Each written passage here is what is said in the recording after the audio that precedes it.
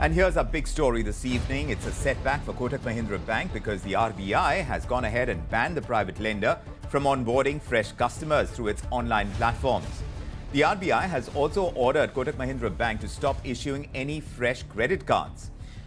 Why have we seen this action from the RBI towards the bank? Let's find out. My colleague Ashika Mishra has been tracking this news for us. He's joining us. Ankur, tell us about the strict action taken by the RBI on Kotak Mahindra Bank.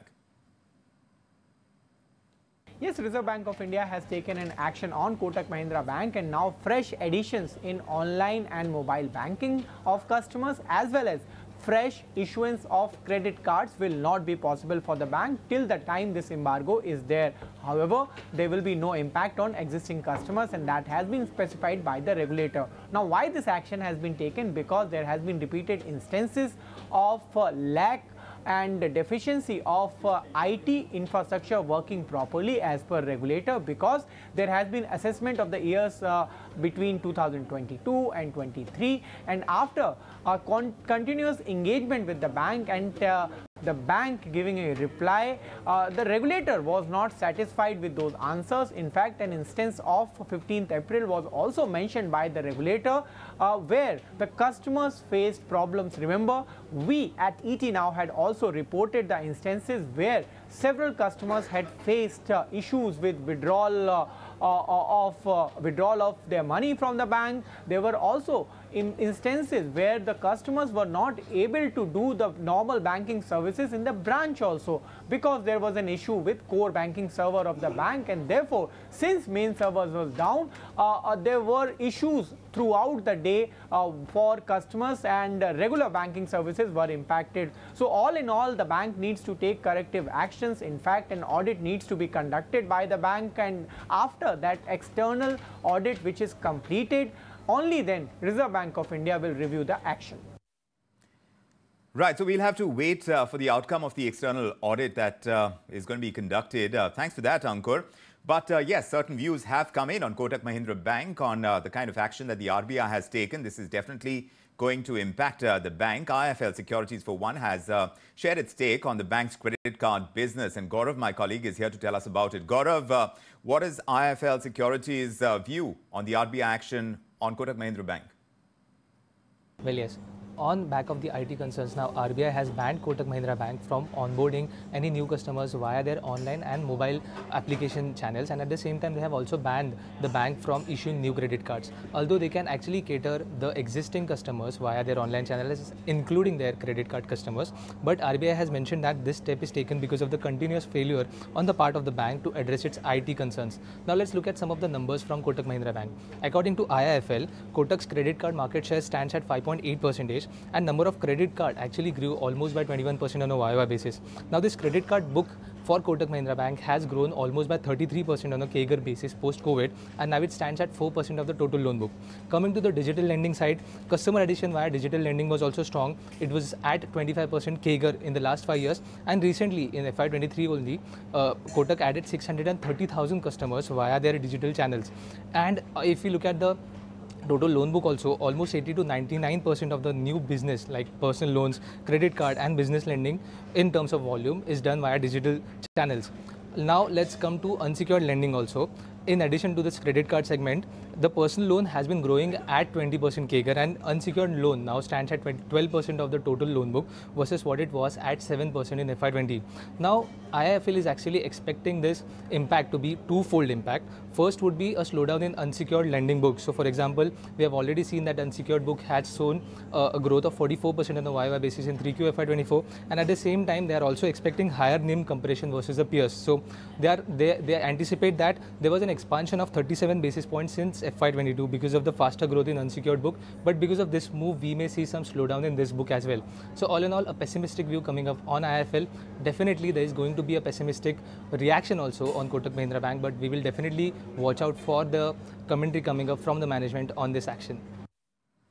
Well, how deep a hit the stock's going to take in the near future is something that we will be tracking, and whether or not that actually happens is still a question. Let's pose this to our experts joining us on this discussion. Asutosh K Mishra is the head of research for institutional equity at Ashika Group, and Aditya Shah is the founder of Hercules Advisors. Gentlemen, thanks for joining us. Aditya, to you first. Now, Kotak Mahindra Bank cannot issue new credit cards. The bank cannot onboard new customers through online or mobile banking. How much of this action is because of customer acquisition perhaps taking precedence, riding over risk management in a broader sense for our banking system, you would say?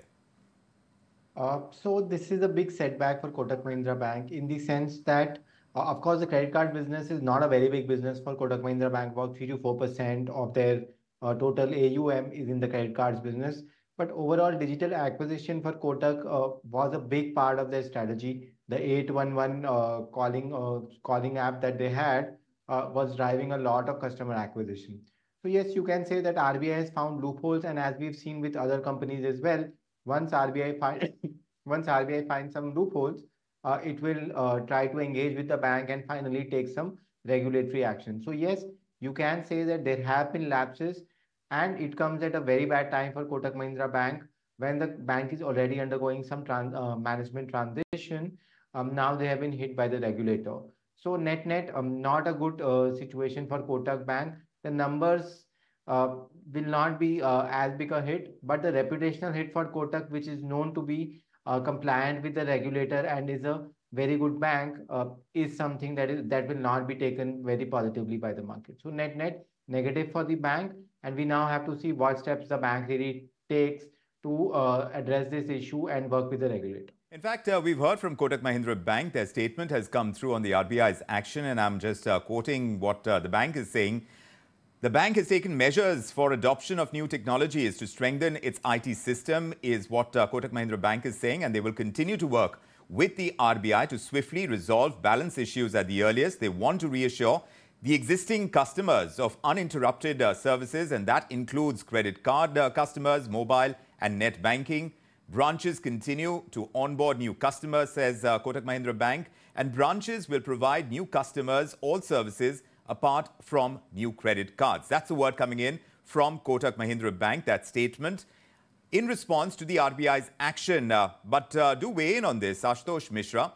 How much of a hit and in what ways do you reckon the retail business of Kotak Mahindra Bank will take because of the strictures placed now by the RBI? Are we likely to see rumblings in its earnings through a couple of quarters to come?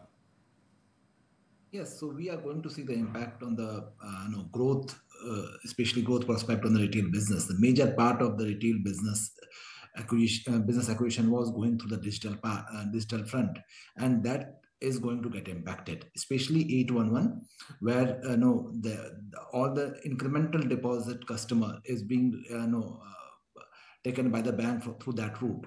So when we are now focusing on the deposit growth, and we are getting that the bank cannot onboard any new customer, we are going to see impact on overall performance of the banks, especially how they are going to fund the growth going forward from here. But one more thing which we need to focus, especially on when we look at the financial impact of the same. If compared to the many other banks, Kotak was more preferred to grow through the digital mode rather than the physical mode. So in the last 2 years, they have added only roughly 200 branches near to. Whereas if you look, many other large private banks are adding in between 400 to more than 1,000 branches per year, and then Kotak's number of branch addition was quite less. So probably with this step coming in, management may need to revisit their physical versus digital strategy. Yes. And we go for that part of it. It will have an impact on cost to income. So this reassessment of the digital push that many banks would be going through with, if there are strictures of this kind, the growth may be hampered, is the real question. Aditya, the RBI is saying that it has found serious deficiencies and non-compliances in IT inventory management with Kotak, patch and change management, user access management, vendor risk management, data security, data leak prevention strategy, business continuity and disaster recovery rigor and drill.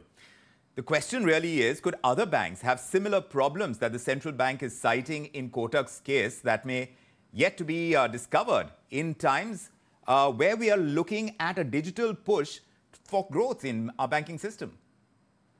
First of all, it needs to be made very clear that the banking system in India is safe and sound. What the RBI is really doing here is RBI is saying that it needs to prevent any problem that will come about. So it is asking all the banks to be very vigilant in the systems and technology that they really put in.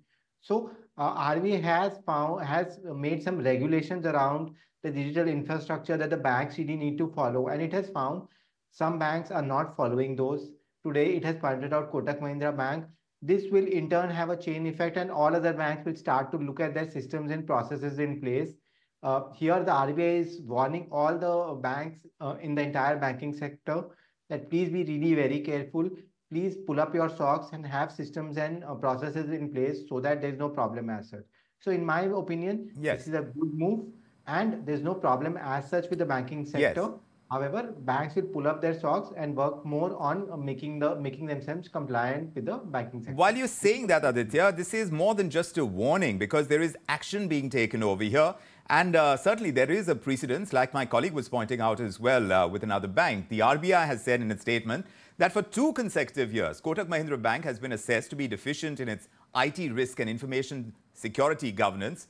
And this contrary to requirements under the regulatory guidelines. So would this also mean that banks are given enough time by the banking regulator to course correct when deficiencies are found? And if so, then why are banks not doing it? That's the real question. Asutosh, what do you think?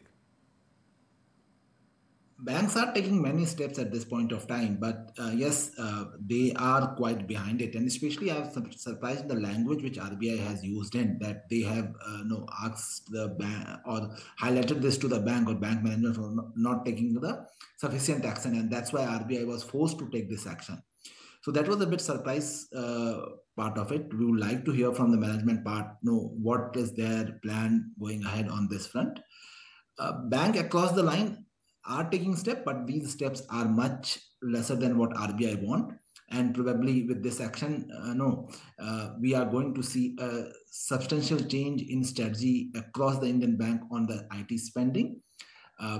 When we do some ground check, we are clearly saying, finding that Indian banks are trying to cut corner on the cost front, especially on the IT part of it. With RBI now, putting Kotak in such a difficult scenario because of this whole thing, many other banks will take remedial actions, learning from this whole experience.